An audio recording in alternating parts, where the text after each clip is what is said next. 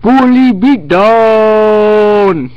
So I'm liking the lighting in here. I think I'm going to go with this because I'm actually broadcasting during the day. Things I want to do was review viral videos that have been popping up and are pretty successful on the internet, whether it be on Instagram or whether it be on here on YouTube or just in general. So today I thought I'd review something that I like really much. I just saw this yesterday and I'm really liking it just because of the also because of the topic, because it's a sensitive topic. Topic that I'm going to refer to is bullying and the video related to that. So there's this video that I saw on Instagram. My mom actually posted it on my wall. Anyways, it shows this little scrawny kid basically picking on this, bigger, kind of chunkier kid. I will post it in the link below. But anyways, the scrawny kid's picking on the big kid. At one point, he basically starts using him as a punching bag. And then there comes a point where the bigger kid has enough of it, picks the little scrawny kid up and just slams him on the ground. And I actually got a little bit of satisfaction out of this because, here you have the little scrawny kid who's basically the bully, and this is regardless of whether, where he's coming from. But he's a bully. He's bullying the bigger kid who obviously has a little timid personality, and the big kid stands up for himself.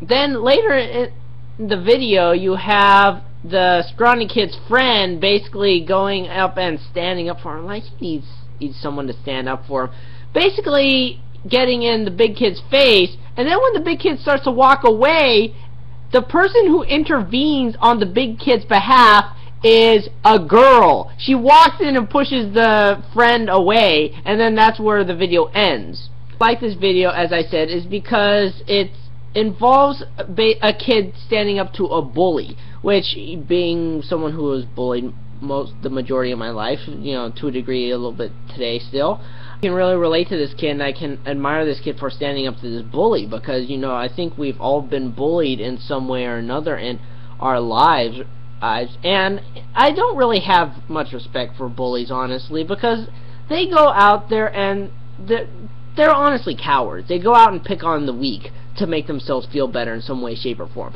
Regardless of what is happening at home, obviously some of them, come from abusive households, some of them, have something lacking in their life. But regardless, that is no excuse to go out and make yourself feel better by picking on somebody else, that's weaker or different than you in some way, shape, or form. But apparently that was okay when I was in middle school, because 6th grade was brutal. I was, basically picked on the whole year, and it was not fun, let me tell you. Granted, I had friends, but it was difficult, and I had to work my way up in middle school, because my school was a 3-year middle school. I started out in 6th grade, and I was being brutalized by everybody. I had to fight for respect, and I fought for respect. And 7th grade was kind of a transitional year. I was still being bullied to a degree, but I was also being respected to a degree, which I can definitely appreciate. And then 8th grade year, I was respected by people, and I am very thankful for that, because it just shows that people change based on opinions.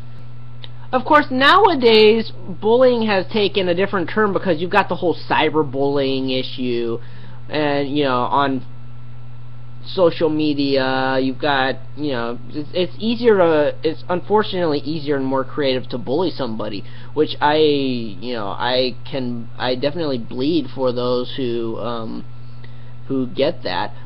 And of course, bullying transcends both sexes. It transcends both the female and the male, and from what I understand, girls can be a lot more brutal than boys, and incidentally, when girls were being brutal to me, I could definitely understand that. And the problem with the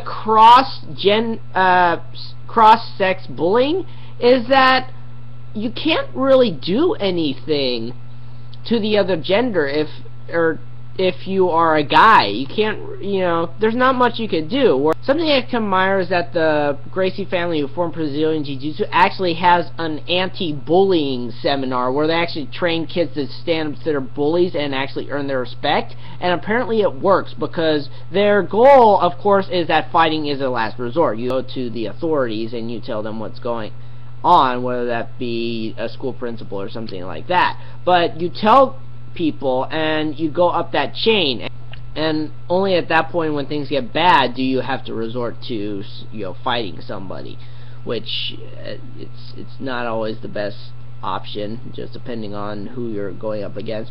But one of the things they tell you is that, of course, with Brazilian Jiu-Jitsu, you're dealing with grappling, and of course most kids don't know grappling. They know basic stand-up, you know, duking it out. So basically, if you take a kid down and you put them in a situation where they're not used to, they will fold. And apparently this has worked. Fortunately, bullying follows us into the adult life, whether it be the workplace or whether it be the political field or the social field or just whatever. You know, we're always going to have bullying. It's just unfortunately a way of life, but we need to learn how to cope with it all. Beat down!